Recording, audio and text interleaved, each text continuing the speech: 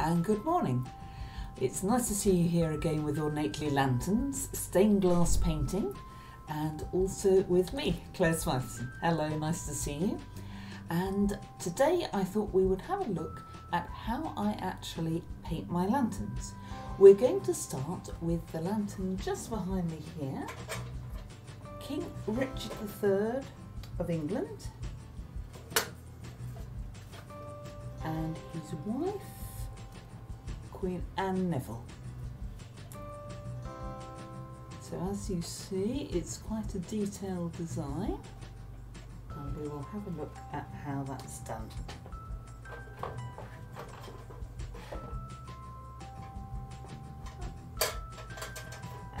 It falls in. There we go. Okay, I thought what we would look at is actually how the lantern is put together piece by piece. So there will be several videos, and today I'm going to start by showing you how I get the pattern onto the lantern to begin with before we start painting.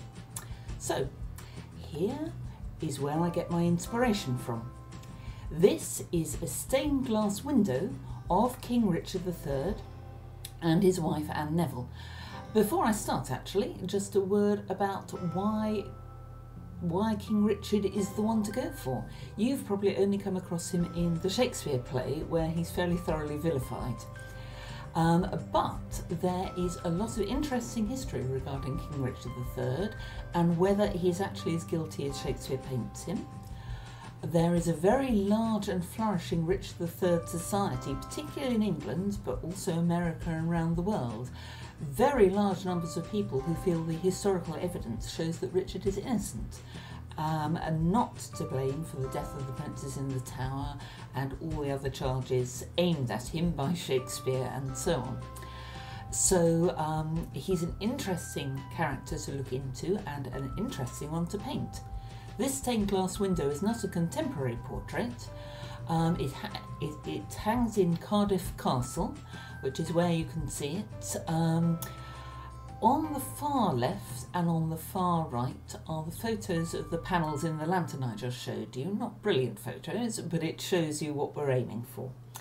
And if we now have a look at the video, we'll be able to see how I do it.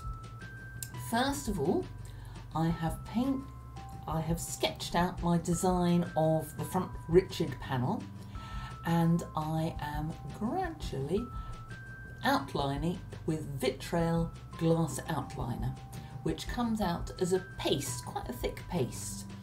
It's a bit like icing a cake. I say who last iced a cake when I was about 8, but it does look like what they do on Bake Off.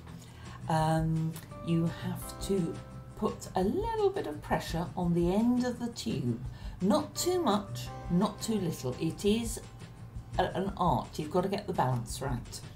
But once you can get it so that enough paint is coming out and not all racing out in one big spurt, you can then get a nice thin line. As you see, I'm following the lines of my template, which is on paper below the glass.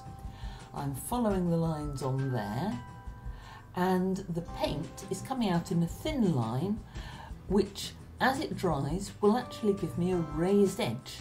When you run your finger across the panels on my lantern, you can actually feel the picture. There's a nice texture to it. And it is very helpful, of course, when you come to painting it, because you have a raised edge to separate one colour from another. But as we'll see when we go on to painting the lanterns, that's not enough to stop solvent glass paint blending into each other and making a horrible mess. So to some extent, the line is a guideline. You will have noticed, by the way, that at the top of the picture, the glass, which you can see that sort of faint grey line going downwards to the right, that is the edge of the glass. But my template seems to be a bit bigger than that. So why am I not using it? The lantern I showed you at the beginning is a tall rectangular lantern, and alas, I can't get that shape of lantern anymore at all. So what I'm doing is changing the design very slightly and putting it onto a pyramid shaped lantern. so all the sides are a slightly different shape.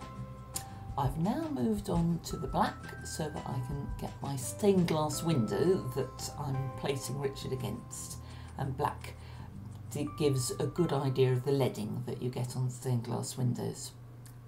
You'll notice that I'm using LeFranc and Bourgeois outliners, and those are the paints I use. Here's the final thing. I am just writing King Richard III on his banner. I might point out I'm not quite as good as this. The video has been speeded up by about 8 times. But you can get going quite quickly actually when you've got the hang of this, and I can do this standing up in a ploughed field as a show.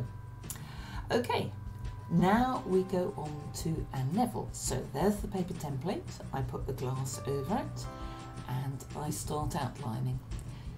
You do read sometimes that you need to prepare the glass so carefully, and you need to use methylated spirits or some other kind of spirit to clean it. I have to confess I don't do any of that. I give it a good dust, but to be quite honest, sometimes you're lucky if I do that. I've never actually had a problem. Obviously I will give it a clean with white spirit if the glass is stained or dirty in some way, but normally I just don't bother. Those little dots are just tiny little bits of pressure on the end of the tube. You do need to be careful with your tubes of outliner. When they're new, they're a little too eager and the paint sort of gushes out of them and you get great blobs. But when they get a bit older, it's very difficult to get any paint out of them at all. You're kind of squeezing away and your thumb is going slightly numb and just not enough paint is coming out.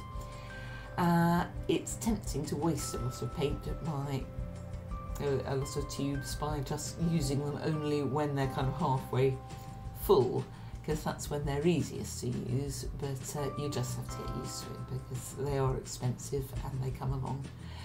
But I would say outlining is the most important part of glass painting. So if you're a beginner, this is the bit to concentrate on.